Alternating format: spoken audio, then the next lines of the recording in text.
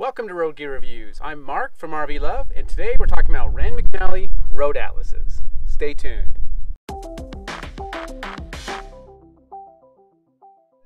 I actually have two here. I have the large print version, a 2015 version, and a 2017 version that's for the motor carriers. This is the truckers version, and this is the Deluxe, which is the laminated pages. Both have their pros and cons. Let's talk about each of them individually.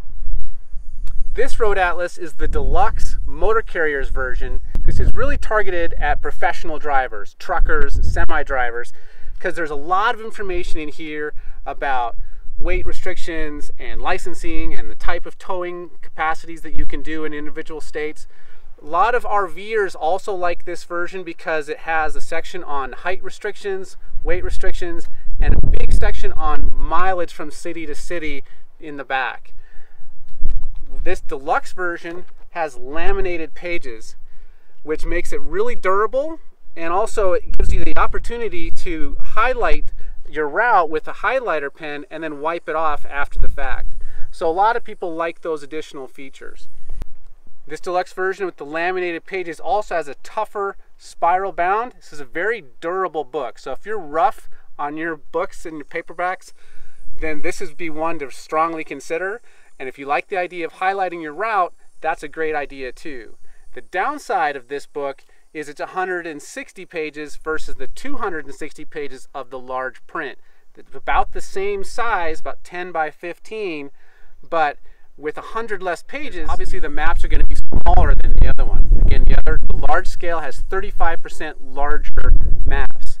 One of the other reasons that the Deluxe version is appealing to people is you can see all the orange highlights on here. These orange highlights are routes that are good for trucks. So if you have a large RV, it's beneficial to have the best routes already highlighted on the map. Rand McNally comes out with new versions of these every year. In fact, it's currently June of 2017, and I noticed the 2018 versions are already out. This particular version is the 2015 because we hit the road back in 2014 with this version. This is the large scale and the spiral bound. There's also a paperback version, but I would highly recommend the spiral version because it's really nice to be able to lay it completely flat. Paperback versions don't necessarily allow that capability. This is the large scale version, so you can see the map is much larger. This is eastern Colorado, this is eastern Colorado. So this is one page, this is two pages, and I like without those orange lines, it feels less cluttered and it's easier to read some of the small print, not only because there's no orange lines, but of course because it's much larger print, which makes it easier for you to see the detail in the small cities in case you want to plan some diversions along the main route. So Rand McNally makes three versions. They make a paperback version, a paper spiral back version, and a laminated spiral bound version. The paperback version is usually around 10 bucks, maybe 15. The spiral bound version is 15 to 20. I would highly recommend the spiral bound version over the paperback version. And then this laminated version is around $50. So in my opinion, it's totally worth spending the extra to get the spiral bound. Whether or not it's worth it to go to the laminated version is going to be a personal choice. If you're really rough with your stuff, the laminated version is much more durable. If you like highlighting your routes, that's a big advantage for you as well. If you're a trucker or a large RVer, the motor carrier version does have those advantages of having some of the routes pre-highlighted that are better for big rigs. Also has the weight restrictions, the height restrictions, and a lot of additional mileage charts, so you can calculate your distance to different cities.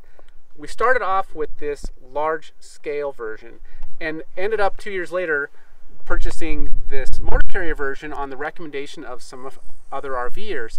But personally, I still prefer this version because I like the larger print. When I'm sitting down with my maps and doing my route planning, I like to dig down and see the small cities, and I also don't like how on the motor carrier version, some people really like that it highlights the big routes, but I think it makes it a lot more cluttered. So it's harder to see the city names and the street names that I'm easier to find on the paper version without those highlighted routes. It is nice to have the height and weight restrictions in the motor carrier version. It is nice to have the pre-highlighted routes that are great for big rigs, and it's nice to have a laminated version to highlight the route you want to take. So if those advantages are really important to you, definitely steer towards the Deluxe motor carrier version. If you want more details, maps, and you want to reduce the clutter of those highlighted routes, I would recommend the large scale version of the Road Atlas. So which do I prefer? Personally, I like the large scale version because I love that detail. They both have their advantages, but for the $30 jump from the large scale version to the Deluxe laminated version, it's not necessarily worth it to me, but it might be to you. So we'll of course put links to both versions in the description below. So some of you might be thinking, well, I've got a GPS, why do I need an old school paper version of a Road Atlas? Personally, I like to do my route planning well in advance. I like to sit it down at the table and have a big paper version and plan it out and have a good mental picture of the route that I'm going to take, not only for that day, but the larger picture for the year, because I like to see the big picture. And GPSs fail. We've had our GPS fail on us a couple times already, and when you're driving a big rig and the GPS takes you down the wrong road, that is not cool. When we do our route planning, we like using the paper road atlases. We also use an RV specific GPS, and we double check it against the GPS on our phone. We also like using a reference that are called mountain directories that help us be aware of any steep grades on the route that we're planning. But we'll do a separate review about those later on.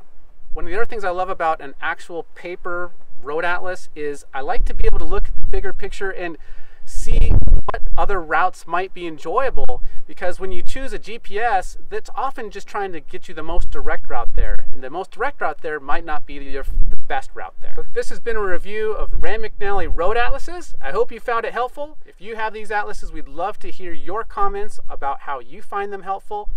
If you like this video, please be sure to give us a thumbs up and subscribe, and check back every week for new videos from Road Gear Reviews. Until then, we'll see you on the road.